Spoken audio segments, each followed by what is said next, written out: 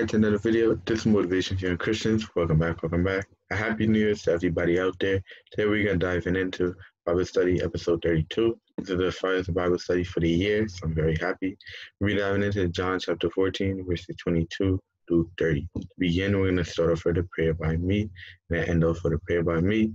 If you guys can you please bow your heads and close your eyes. Father God, we thank you, we praise you, we worship you, God. We thank you will continue to be with me each and every single day, God. I pray as now as I'm about to get into this time of your word, God. I pray that your hands will bless and cover the word, God. I pray that you'll be able to speak through me, God. I pray that your word and your message that you have right today will be able to be fulfilled, God. And I pray that I'll be able to apply that message to my life, God. In Jesus' name, amen. Now, guys, we'll be diving into the word. Verses 22. Judas, not Judas Iscariot, but the other disciple with the name, said unto him, Lord, why are you going to reveal yourself only to us and not to the world at large? Jesus replied, all who love me will do what I say. My Father will love them, and we will come and make our home with each of them. Anyone who doesn't love me will not obey me. And remember, my words are not of my own. What I'm telling you is from the Father who sent me. This is very important. I like that Jesus always acknowledged that his word is not of his own. It's straight from the Father above who is speaking through him. Same thing with me. God speak through me. My words are not my own.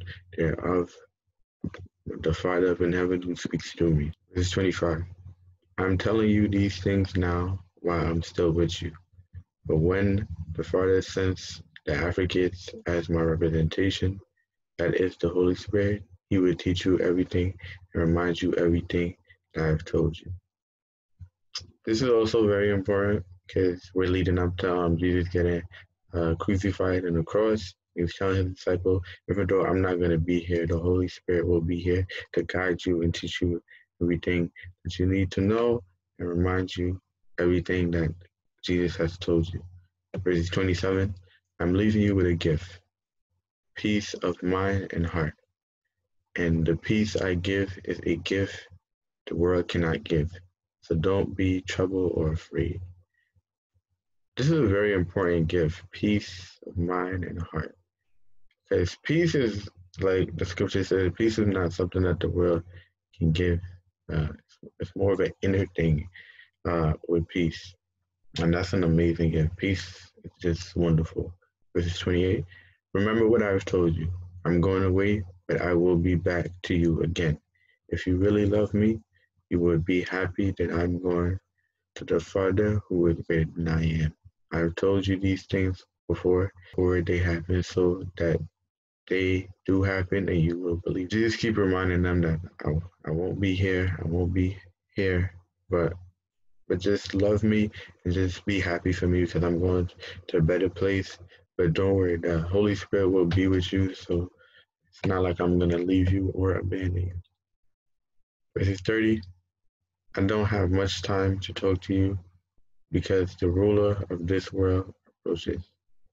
He has no power over me, but I will do what the Father requires of me, so that the world will know that I love the Father. Come, let us be going. Jesus' time on this earth is just decreasing, and he knows exactly what's going to happen next, so he's preparing himself, or he's fully prepared already for everything that's going to happen, and he's not worried because his Father is going to protect him, and all of this is going to work out for the greater good. Now, guys, we're going to be getting into that in prayer. Father God, we thank you, we praise you, we worship you, God. I pray that you continue to be with us each and every day, God.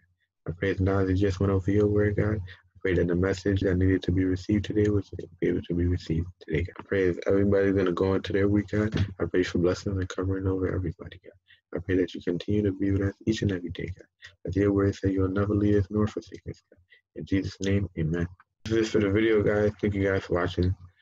This is the first Bible study for the year. I'll be back next week Saturday with Bible study episode 32. And don't forget to like, subscribe if you're new, turn on your post notification. This is Motivation for Young Christians. I'm out. Peace.